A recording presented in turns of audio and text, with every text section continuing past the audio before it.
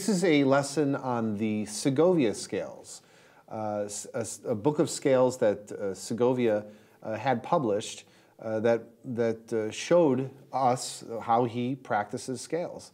And while they're not necessarily a definitive way of practicing scales, there are many, many ways to practice scales, and there are many books that are out there that contain lots of scale patterns and combinations. One good one is the Royal College one in Canada. That has a book devoted to different scales. So you can work out of that. But the advantage, the thing that makes the Segovia Scales book special or unique is that it focuses mainly on shifting in the left hand, which is a very important technical tool, as you'll discover when you get to, if you're playing intermediate pieces or advanced pieces. Well, even some of the foundational skills pieces. So I'll just give you an example of the C major scale, which is a 2-octave scale, and then the G major Segovia scale, which is a 3-octave scale. So here's C major. I'm going to play it rest stroke and at a fairly slow tempo, just so you can watch the left and right hand and as a model.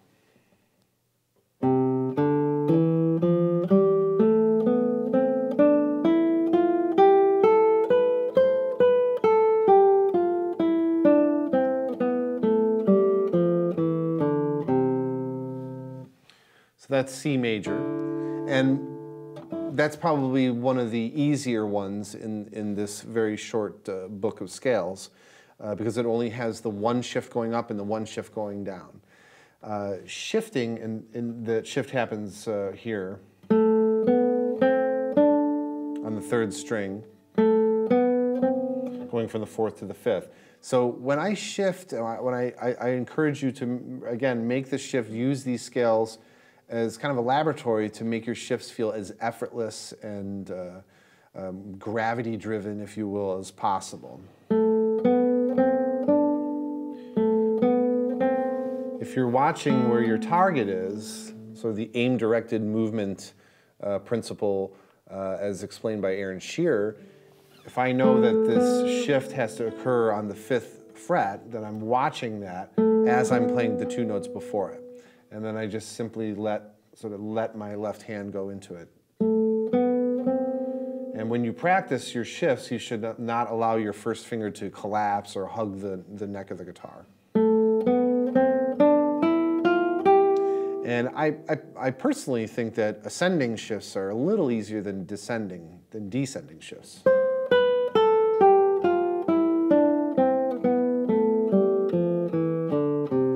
Because it's a little bit harder to get that really legato sound.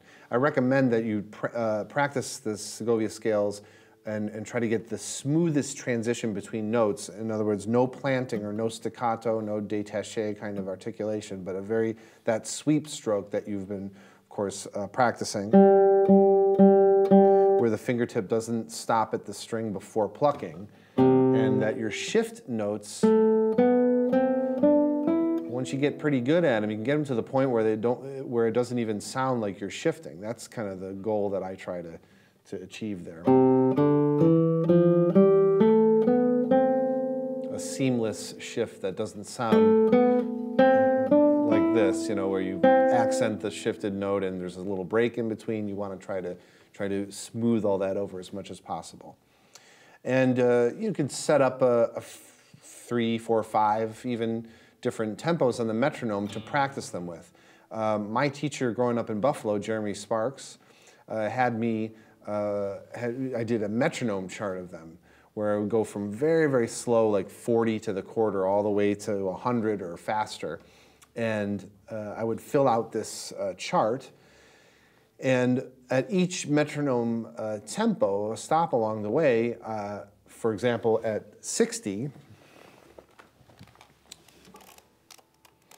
he would have me practice the scales at the 8th note subdivision,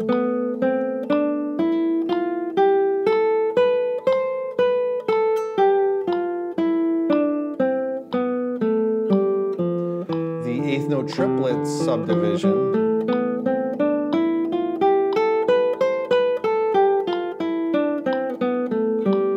And then the 16th note.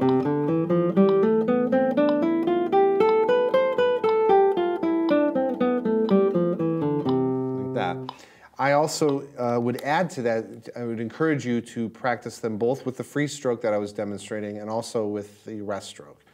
And then just to give you another example of the 3-octave scale, which has more shifts in it, the G major, and I'll play that rest stroke.